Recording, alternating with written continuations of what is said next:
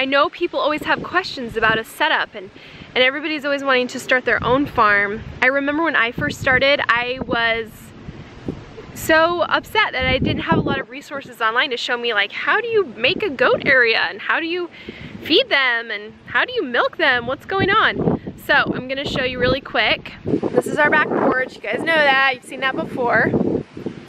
Over here we've got the goat area. Now we used to have our goat area all the way, you see that little shade structure in the very back? We used to have our goats back there. Initially when I had goats I thought, oh, I'm gonna want them the furthest away because they stink and they're loud. Turns out, no.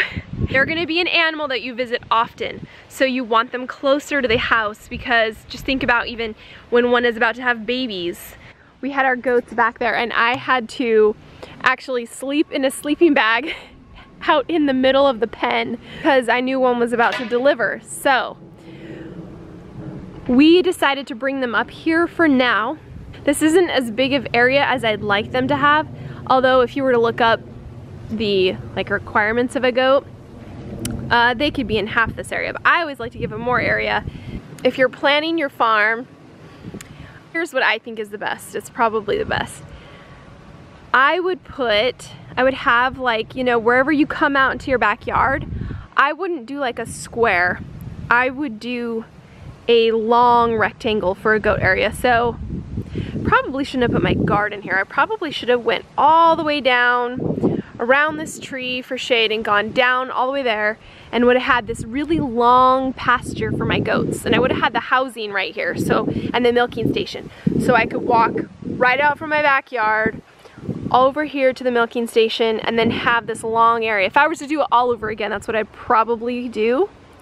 And then I'd probably put my garden actually right here in the middle, right where those chickens are, because then I'd have morning sun, afternoon shade, which is perfect for Arizona.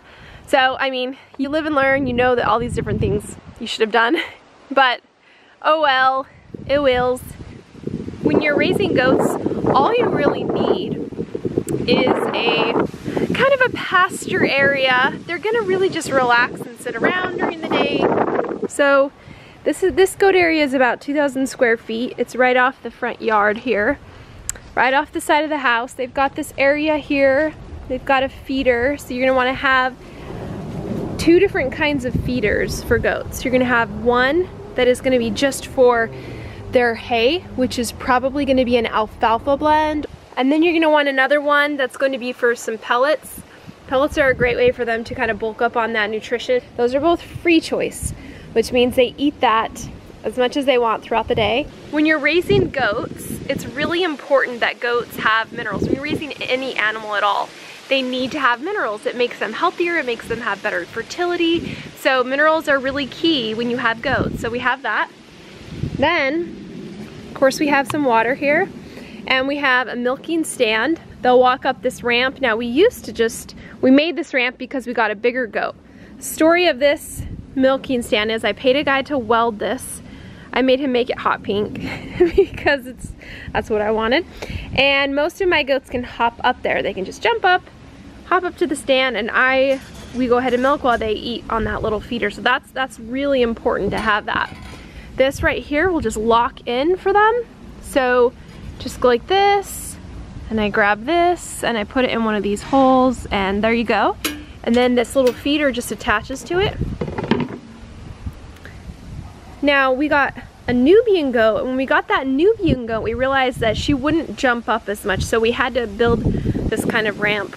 As far as fencing is concerned, you really, when I first got goats, I was told, oh, they're escape artists, so you've got to get fences that are 6 feet high, or they'll escape. And so that's what we did. We built these really high fences, and then we realized, no, they're not really escape artists unless you give them the opportunity. So if we were to build this fence right here out of pallets or out of wood, and they had a place to kind of jump up on, then they can jump over it. But because this is wire, there's nothing that they can get leverage on to hop over it. So even this This Nigerian right here can't get over it. These sheep can't get over it. That Nubian back there can't get over it. And this is a 3-foot high fence. Not very high at all. That duck is in love with Luna. Look at that.